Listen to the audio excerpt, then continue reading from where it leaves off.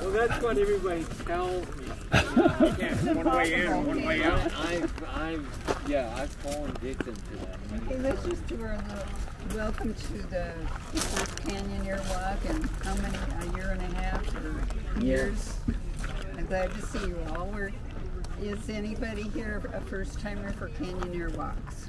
Me. You and you, okay. We're from the Natural History Museum, and we lead nature walks.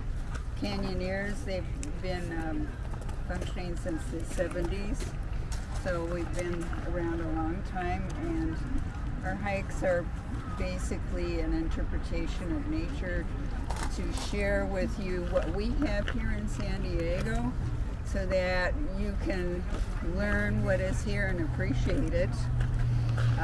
If you're new to the area, it's not an impressive time because you see a bunch of brown bushes everywhere. But in San Diego, there's something blooming all year round. And right now we have some plants that are blooming, and they're just starting to bloom now, so we might see some of those, might not. Our walk will be roughly 2 hours long. It's about 2 miles, 2 or 3 miles. And it's going to be hot, so I hope everyone has water and a hat and shoes. The dangers of the trail are everywhere in San Diego, possible of rattlesnakes, possibility of poison oak or poison oak-like plants that we will warn you of if we run into any of that.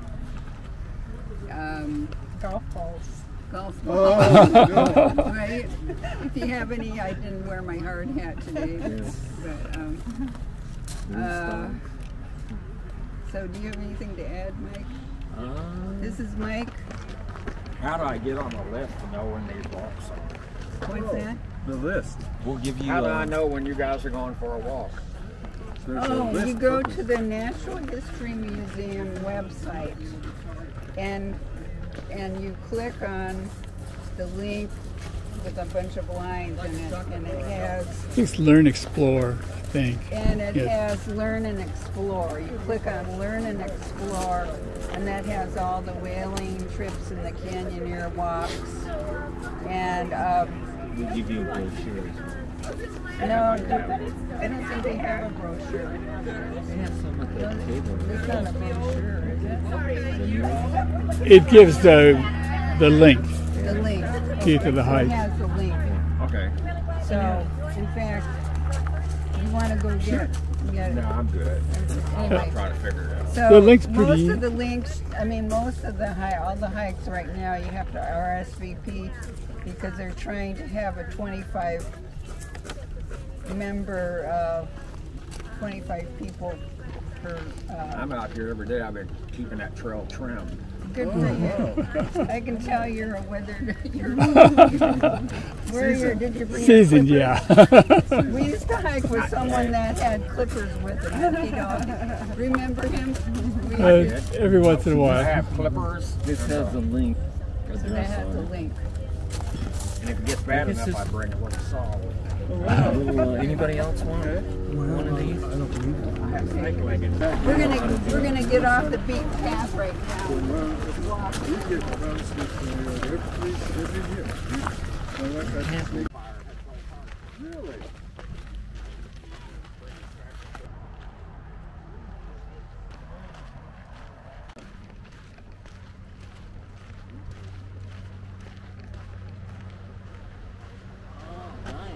But from here to the end of the trail, we have to turn around almost 2 miles. Is it? Yeah. The trail just ends, you have to turn around.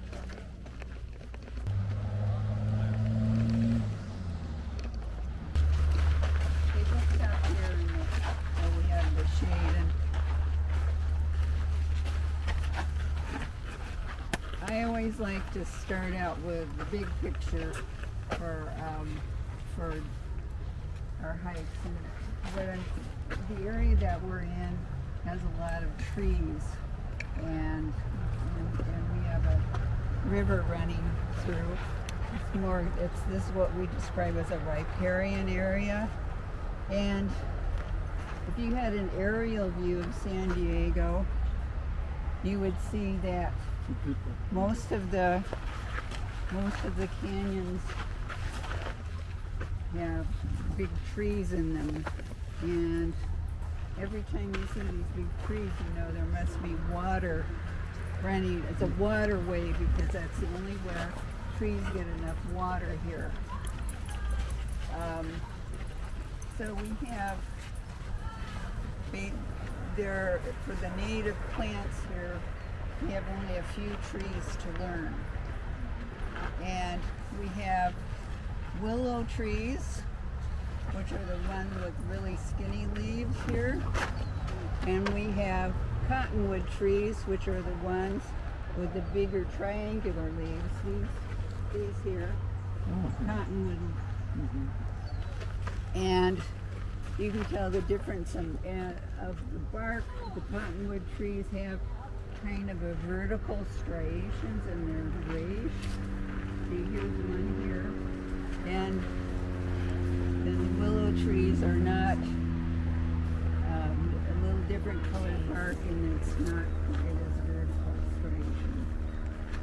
If you want to see, if you can't see the leaves up above, I always tell people look on the ground and see what's on the ground, and then you can see to identify the leaves up there if they're too high to see. So those are two of the trees that you'll see in every canyon in San Diego. So there's these flowers here too. And this is a flower here. Did you notice, Mike? He said it was a primrose. It is. Evening It's primrose. called Hooker's primrose. Hooker, and that's a person, not not not the other person. Not an occupation. And this is one flower that blooms in the fall. One of the ones. Cool. I noticed that other, it's a shoot, sunflower? Sunflower. Like this arunda over here, or this pampas grass, are very invasive. Once they get loose, they have such a heavy root system, an invasive root system, it's almost impossible to get rid of. Collect these and store them, then you can go and then use your stored reserves of these things. The only thing about the acorns, the acorn itself has tannin in it, which is a very bitter and difficult to digest, doesn't taste very good. So what the Indians had to do was to collect these, grind these down, and then soak the acorn mash in water, or they would have special weave baskets where they would pour it in and pour water through, and then it would drain out kind of pinkish as the tannin washed out. When it ran clear, then they could prepare it for cooking. And the modern Indians do the same thing. You can, you collect them, but instead of having to grind them down, they can put them actually in a coffee grinder and grind them down that way, put them in a pillowcase, the mash, and then put it in the sink and run water through it until it runs out clear, and then they can prepare it. And the way they had cooked these in ancient days, they didn't use pottery for cooking. They actually used baskets, because when you have a basket and you add water, it kind of expands and becomes watertight. So they would cook their foods and mushes in baskets, and they would use heating rocks because they couldn't put a basket over a fire, and you'd have these nice smooth rocks that you could drop in and stir with water and your mush or whatever you were cooking, and then you can control the temperature by the rock, and then you could change the rock and put more rocks in. The way it cooked was inside out, because the rock is in the center. And the modern Indian if he cook it on a stove top, it's going to give a different flavor because that cooks outside in. So they tend to use a microwave because the microwave then will cook inside out to kind of replicate the taste of the acorns that were done by their ancestors that they collected them. And if you happen to be curious, you can buy commercial acorn flour. Yeah. And you can make bread with it.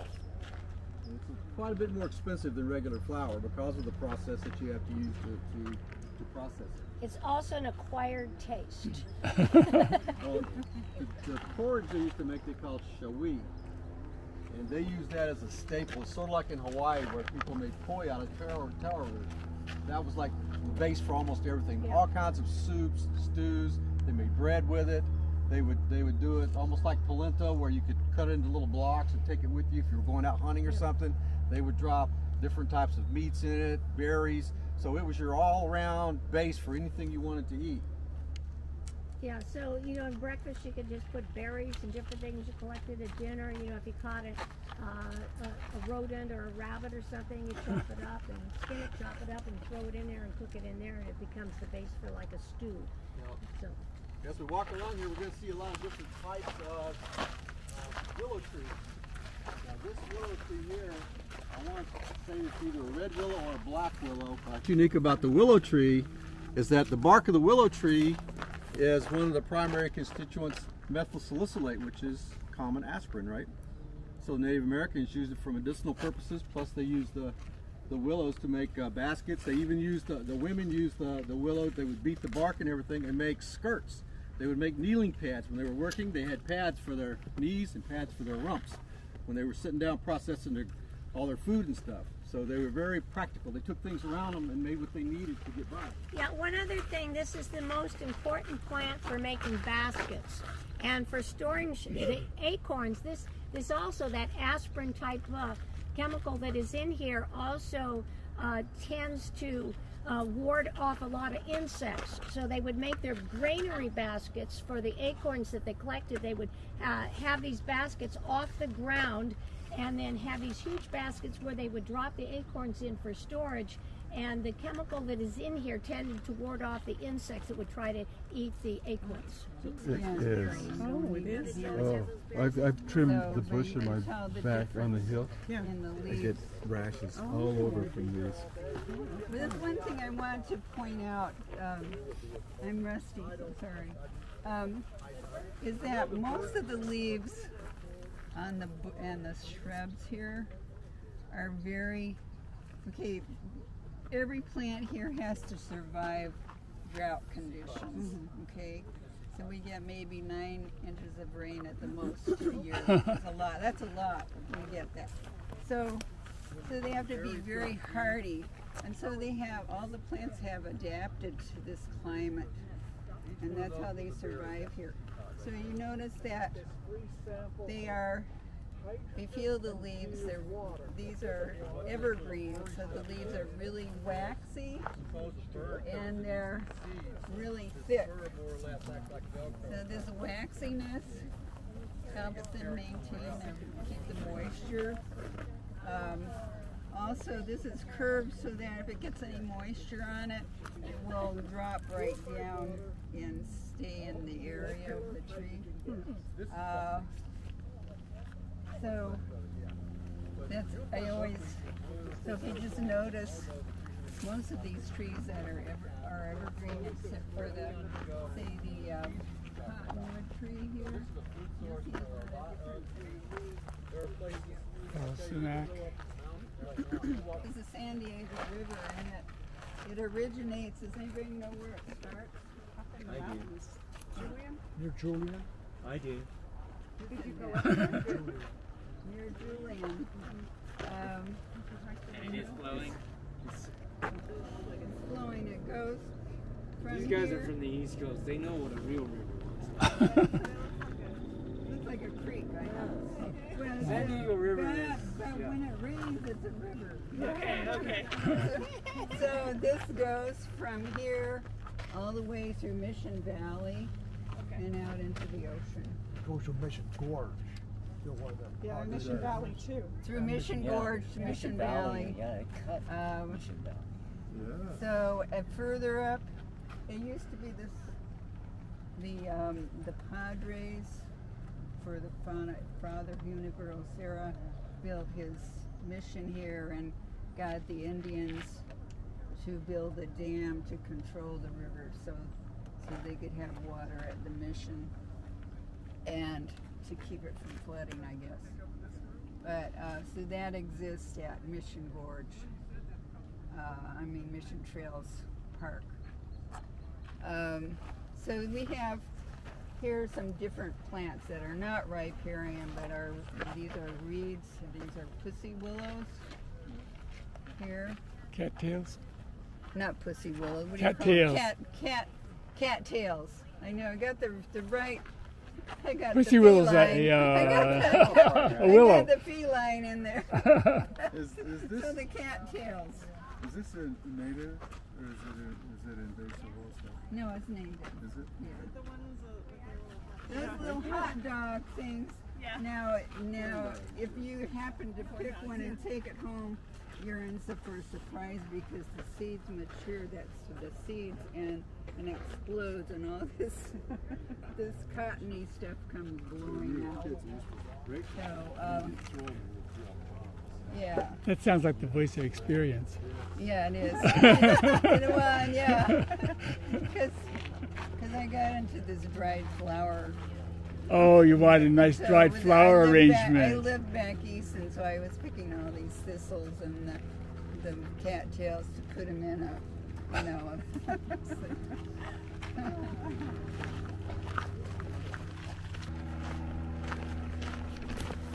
So here we have this is the other plant. You're not holding it right. You're not holding it? Yeah, come on. Holding it over So this is another plant that has male flowers and female flowers on it. So usually when the flowers come, the male flowers are kind of a yellowish because they have pollen. And then the female is whitish and it turns to fluff. Male and female plants. Yeah. Oh, that's right. It's male and female plants. One plant has the One male plant and female has the male flower. One plant has the female flowers on it. Can you tell the difference? Yeah, the When flowers they're are blooming, different. And, Oh, and they're blooming? Yes. yeah, Is it easier? We're kind of past that point right now. Yeah. When do they bloom? April? They're get budding right now. Looks Yeah, like. there are some buds there. If you came down here in another couple weeks, maybe even a week, you'd probably see some blooming. and then you could identify whether it's male or female. I was looking at these flowers. These are Hooker's eating primrose, or just primrose if you don't like Hooker. Hooker was the guy's name. I was up on West Mesa earlier this year, and the ceanothus kind of overgrows the trail, so you're like going through a tunnel on the side of the mountain. Of course, there were flowers in there, so I have my camera and I'm taking a picture of a flower like this. And I looked over and this skunk stepped out of the bushes right there. And I go, okay. I go like this. I told my friend, I hollered, skunk! And, but it was like, the skunk saw me and went that way. I saw the skunk and I went this way. I decided Didn't bother you. my turnaround time, so I read it back.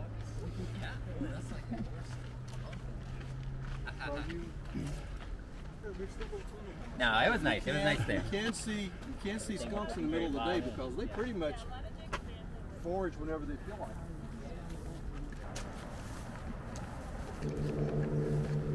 If you had to have vitamin C, that's a good place to get it.